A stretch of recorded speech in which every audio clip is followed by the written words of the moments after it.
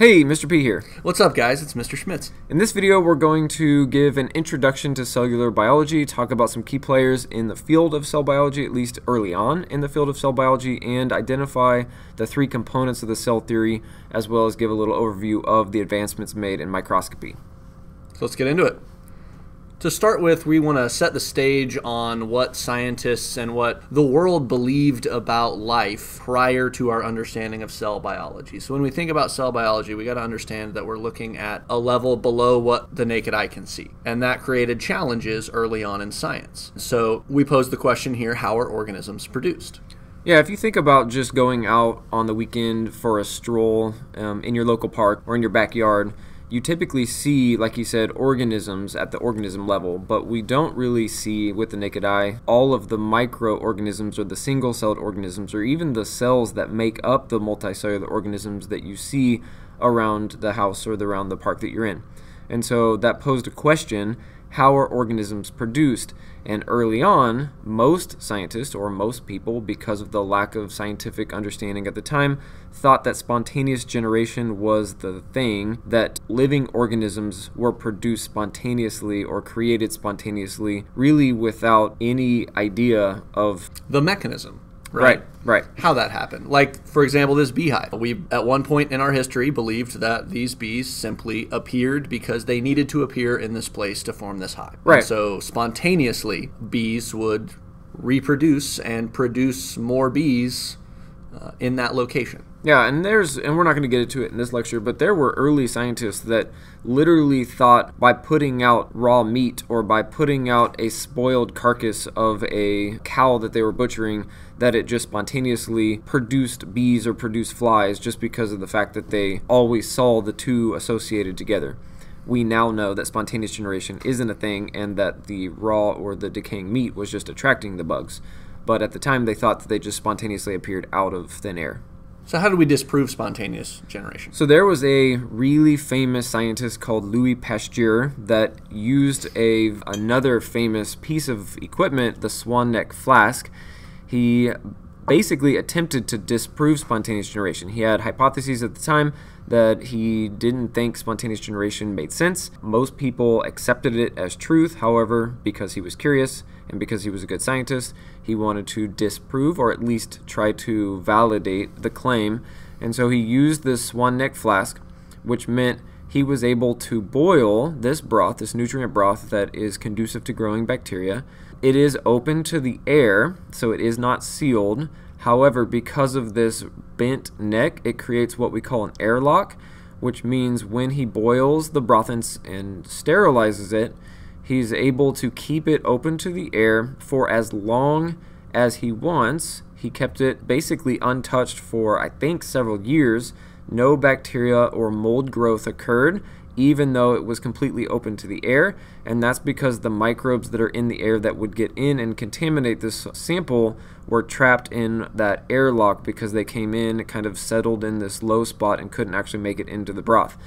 It wasn't until he opened up the flask or broke the neck off, which opened it up to the microbes that could just easily fall in, and it immediately spoiled due to the fact that now the bacteria that were already there were able to use the nutrients and the resources within the broth to produce more cells, thus contaminating the sample. So, the big question, Mr. Schmitz, is spontaneous generation accurate? Nope. It is not. Thank you, Louis Pasteur. So this experiment sort of drove some curiosity in other scientists to start investigating a little bit more about the production of life and maybe microorganismal life. And so what we're going to look at here is the development of what we would call the cell theory, which is our rules about cells that these scientists, which you see pictured here, contributed to. So we're going to talk through 5 different scientist contributions. We'll start with the man in the middle there, Robert Hooke. And before you get into all of the individual contributions, just wanted to reiterate, when Louis Pasteur disproved spontaneous generation, it blew that field wide open, and it created, like Mr. Schmidt said, a ton of questions, and everybody kind of at the same time dove in and wanted to start answering the questions of how life arises, and what produces life, and how is life created, and how is life structured. So we'll jump in with Robert Hooke first. Robert Hooke is the guy in the middle. He was the individual who is credited with naming the cell. So he gets the credit for naming the cell. He was looking at cork cells in a primitive microscope. Basically, he used some lenses to make a microscope, and from that was able to view cork cells, which cork comes from a plant. So it was plant cells he was looking at, which were rather boxy, if you know anything about plant cells. And so the reason he named it a cell was because it reminded him of the cells that monks in monasteries live in, sort of their rooms that they lived in, which is where the name came from. Just to put this in perspective, the microscope he was using, I think, used candlelight, because this was prior to the light bulb. Correct. I'm not a big history buff, but I do think that that checks out. He was in the late 1600s, so yes. So he was using candlelight and a couple of crude lenses to look at cells in a variety of samples and basically coined the term cell. Next is in the upper left corner, that's Antoine van Leeuwenhoek. He is now credited to be the father of microbiology. He took Hooke's simple microscope and made advancements to it and was actually able to see the first living cell. Because he observed the first living cell, he was then coined the term father of microbiology. Do you remember what Anton van Leeuwenhoek was looking at when he looked at living cells? I believe pond water. Wow. And, fun fact, he called them animalcules because it reminded him of tiny micro animals. We now know that they are not animals. Correct. And we no longer call them animalcules, we call them microbes. Very good. Anton van Leeuwenhoek. Antoine van Leeuwenhoek. Van Leeuwenhoek. And in the bottom right, we have Theodor Schwann. He, and in the bottom left, Schleiden. Schleiden and Schwann. Okay, I'm going to start over. I don't think we need the first names. Yeah. Matthias Schleiden. Matthias Jakob Schleiden. So in the bottom left corner we have Schleiden, and in the bottom right corner we have Schwann, and we kind of group those together because collectively they worked in two different areas but came to the same conclusion. Schleiden in the bottom left was a horticulturist. He looked at plant cells and basically through his observations developed a theory that all plants are made of cells. And Schwann was a zoologist. He was looking at animals at the same time and kind of simultaneously came up with the theory that all animals are made of cells. Is there a good way to remember the names? Well, if you want to talk about their names, you could say that, Schleiden goes sliding down the slide, and he lands in the plants on the ground, and Schwann... Like grass? Schwann, sounds like a swan. So yeah, and a Schwann is a majestic goose. It is a majestic goose. That has great powers. Yes. I think it is important to note about these two guys that they were already studying these fields. It's not like they went into science to make this theory. It was that these two guys were studying their fields, got the newest, latest technology, the microscope, and used it to contribute to cell theory in that way. Right. So, together, all plants are made of cells and all animals made of cells, and so they kind of are grouped together, Schleiden and Schwann. The fifth guy in the top right corner, and the most recent of all of these people, is Virchow. And he was actually able to observe cell division happen before his eye, looking through a microscope, and so he concluded that all cells come from pre-existing cells, meaning cells produce new cells. And later in the class, we're going to talk about cell division and the mechanisms that go into cell division. You don't need to know the mechanisms of cell division right now. You just need to know that cells have to be a precursor to new cells, which also helps to disprove spontaneous generation because it ensures that once a cell is made, it continues a line of cells, so to speak, and in order for a cell to be made, it has to come from a pre-existing cell.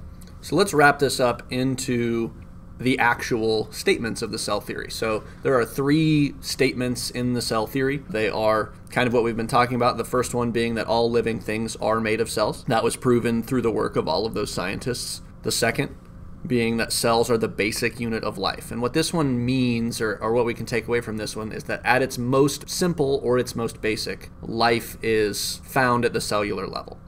Nothing below the level of a single cell is living. And Right. if you remember from a previous lecture, we talked about organismal complexity. We start with the atom, which is the basic unit of matter, and then the atoms come together in predetermined quantities, and atoms make molecules, molecules make compounds, compounds make organic molecules, bigger compounds, and then those are put together into a series of properly structured concentrations to make the cell. Nothing below the level of the cell is alive. We don't say molecules are living. We don't say organic molecules are living. We don't say atoms are living. We don't say subatomic particles are living. the cell is the basic unit of life because it is the smallest unit that is free living by itself. Right. It's not that the cell is the smallest thing. It is the cell is the smallest living thing. Right. And the third and final component of cell theory is that cells come from pre-existing cells. And this is what we were just talking about with Mr. Virchow. Seeing cell division occur, we now know that cells produce more cells, which is what wraps up our development of the cell theory. So, how is the understanding, or how is our current understanding of cell biology made possible? That is through the use of a microscope. On the far left, you can see that there is what Robert Hooke would have been using, which is a series of really small lenses and a candle light. Moving to the right, you see the advancements made in the microscope that Antoine van Leeuwenhoek would have made.